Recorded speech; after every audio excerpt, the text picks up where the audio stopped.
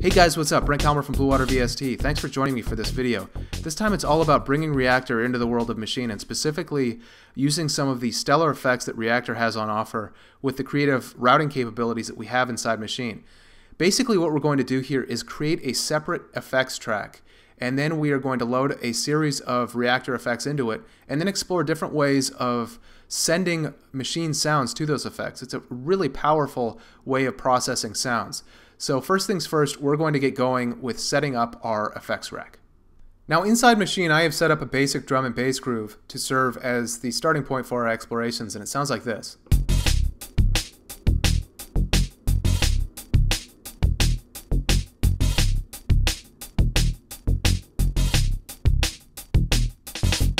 So it's quite simple. It consists of two groups in Maschine.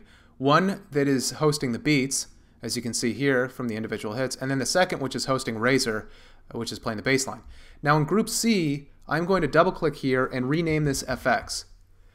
And then our first order of business is to come over here to slot 1 and go to this downward facing arrow. And what we're going to do here is we're going to tell Maschine that instead of having this play a sample, we want this to accept audio from some other part of Maschine. So to do this, I can click on the downward facing arrow and go input. And now this is set up to receive audio from somewhere else. And now in the second slot, I can come in here and click on the downward facing arrow and then go to plugins. And this is assuming that you have Reaktor 5 installed.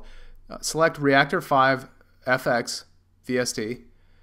And then we will have an empty instance of Reaktor loaded in the second slot of this sound. Now the thing to do next is to make as many copies of this as you want to use, because once we get things loaded into Reaktor, we're probably not going to want to copy that same effect over and over. So let's just hold down Option and drag this down, and we'll do the same thing here. And once again, say we'll set up 4 of these. And now each one of these has an empty instance of Reaktor on it. And now the next step is to load our various effects onto these inputs. Great, so now we're ready to add some effects. Now first off, you want to make sure that the sound tab rather than the group or master tabs is selected. And then you also want to make sure that you have the number of the sound selected to which you want to add the effect. And then if I come up here to this box that shows the Reaktor logo, you'll see this edit button pops up when I have my mouse cursor in this area. If I click on that, it will bring up an empty instance of Reaktor, and then I can put whatever effect I like in. So under Electronic Instruments Volume 1, I may select Anima, which is a nice polyphony-dependent filter bank. Double click on that, and you see it pops right up. And then I'm going to click on this magnifying glass to minimize the side pane so I can have this interface up here without taking up too much space. Then I'm going to double click on the sound label, and I'm going to label this Anima. And then for the second sound, I may wish to put in a distortion unit. So let's put in NFX distortion. I'm going to do the same thing with the side pane. Drag this down a little bit lower just so that we can switch between these. And then let's see, label this DIST. Oops. And then I might want to go a little bit deeper and this time use something like Lurker, for example, which is another creative delay effect. This one is really wild, as some of you have experienced. And I'll drag this down here. The thing with Lurker is that it has an internal and an external input. So I'm going to bring up this external input. Now one thing you notice as I do that, one of the parameters on the interface matched what I was doing because it's already mapped. Some of these, or almost all of the ensembles are mapped to some degree with pre-existing mappings for Maschine. So, and you can tweak these and move through the different pages and put in your own mappings if you want to do that. So that's very handy. And now I have these set up. I have to label this before I go any further. I have to practice what I preach here. And then I can come up and start finding different ways of sending sounds to these effects. So let's do that now. And now for the fun part. It's time to send some audio to these effects. So let's go up to Group A.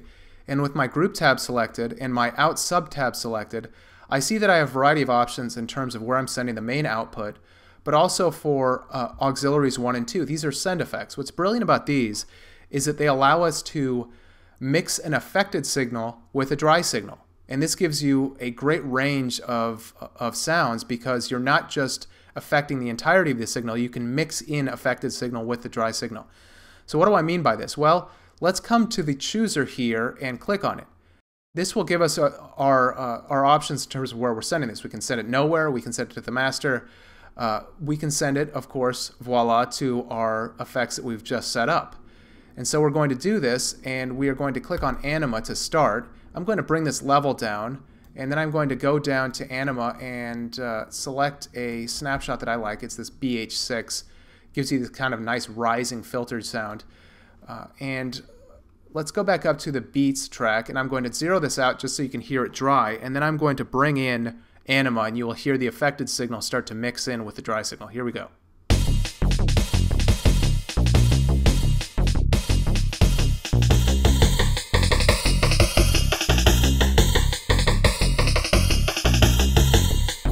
There's a kind of nice rising effect that you get there.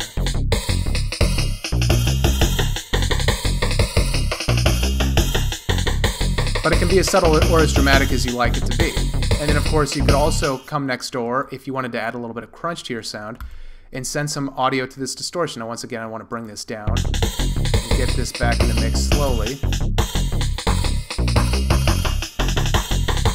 So I might just want to add a very subtle crunch to that. Now I know you're wondering what that lurker unit sounds like, so let's take the effect off of this, or take the routing out of there, and go back to our auxiliary 1 and select lurker, and then I'm going to bring this down. Now lurker is capable of producing some really wild creative delay effects. We get this up.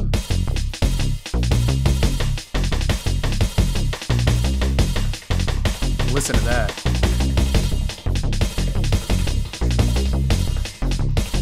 And that is lurker with the sample and hold classic snapshot.